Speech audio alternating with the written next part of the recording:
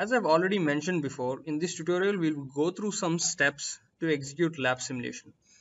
Here you can see the outline of those steps. Firstly, we will focus on designing a suspension model in Amesim.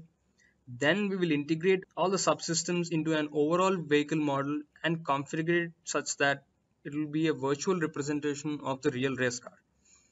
Following that, we will import the track of interest in Amesim and make use of that along with Simcenter's Amesim path following control and the configured vehicle model to simulate the car going around the track. Finally, we will use different virtual sensor blocks to collect the data for parameters of interest from the simulation and also do some post-processing. So let's start with the suspension design.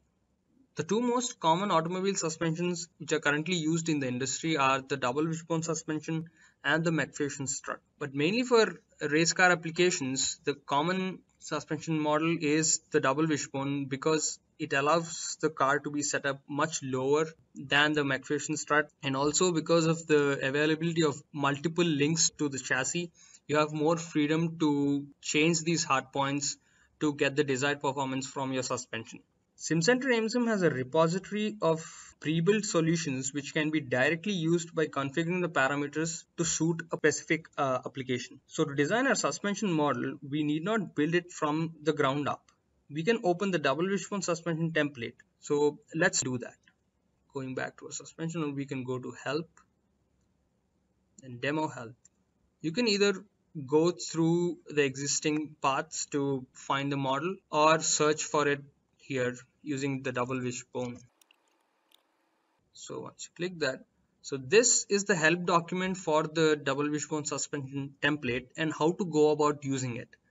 Amesim's repository of solutions have very detailed account of such documents which explain how to use each and every model.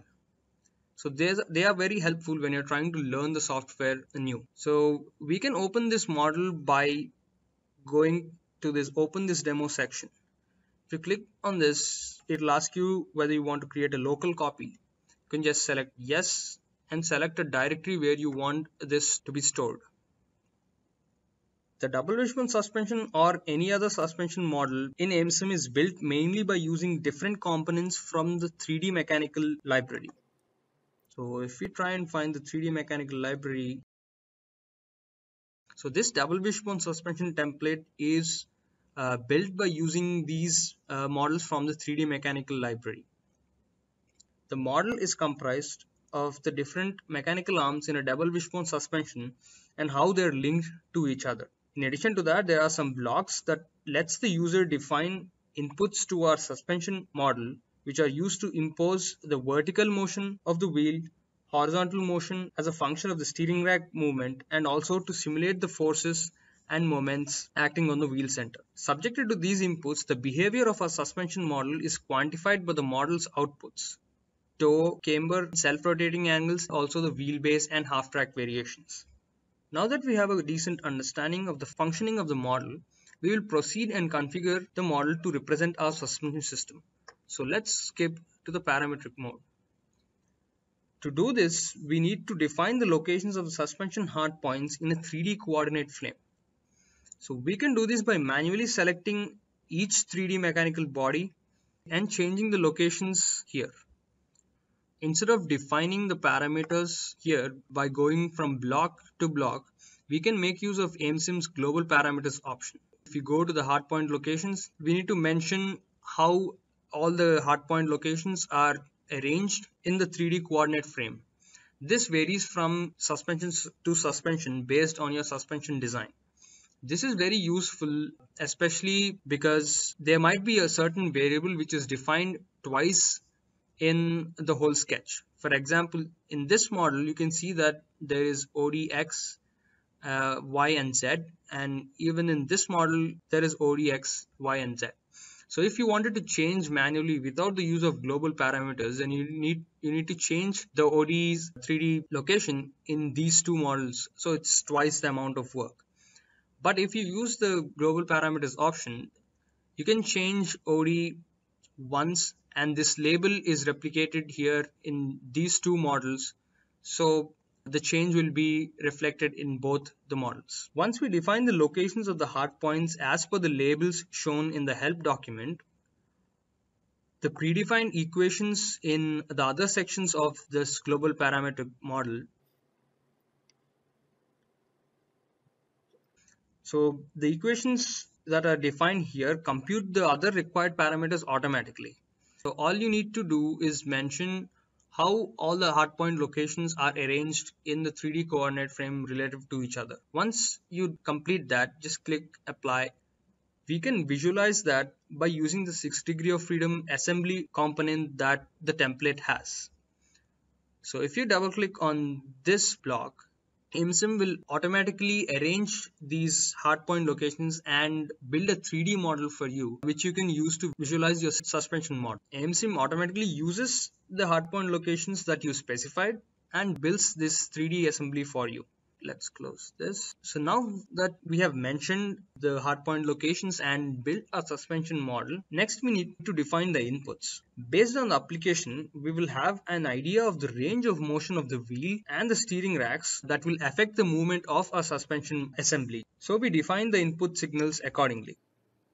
To define how the wheel vertical motion is changing with time according to your own analyses, you need to go into the signal block and specify the parameters which defines that graph of how the wheel vertical motion is supposed to change. The same can be done with the imposed rack motion of the steering and also the kind of forces that you anticipate your suspension to go through.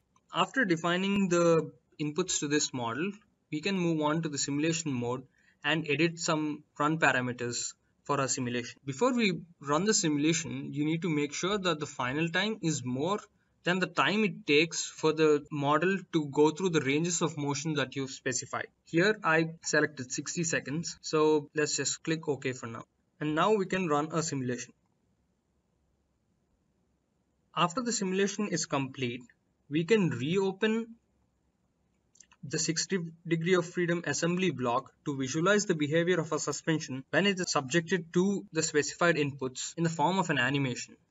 So once we open this, we can select multiple views from the tree on the left side. Let's select the top view for now. Here you can select the play option, and this will show you the animation of your suspension model going through the range of inputs that we have specified. This is the steering rack input that we have specified, and the next step would be the vertical motion of the wheel. You can speed up the animation if you want. So after the animation, you can close this. Animation is just a visualization tool, but we as engineers are more interested in the parameters that define the functioning of the suspension system. We can access these parameters from the predefined outputs of the model that I've shown you earlier. So if you go to this output section, you can select this model and access parameters like toe, camber, and self-rotating angles. You can drag and drop them in the sketch area to see how they vary with time. If you wanted to know how these parameters vary with the inputs that we've specified, you can do that too.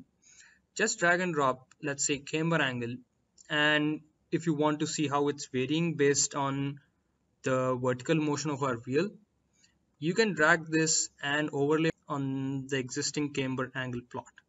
Now we can see how the camber angle is varying with a certain amount of the vertical motion of the wheel. You can do this for any parameters that are computed here.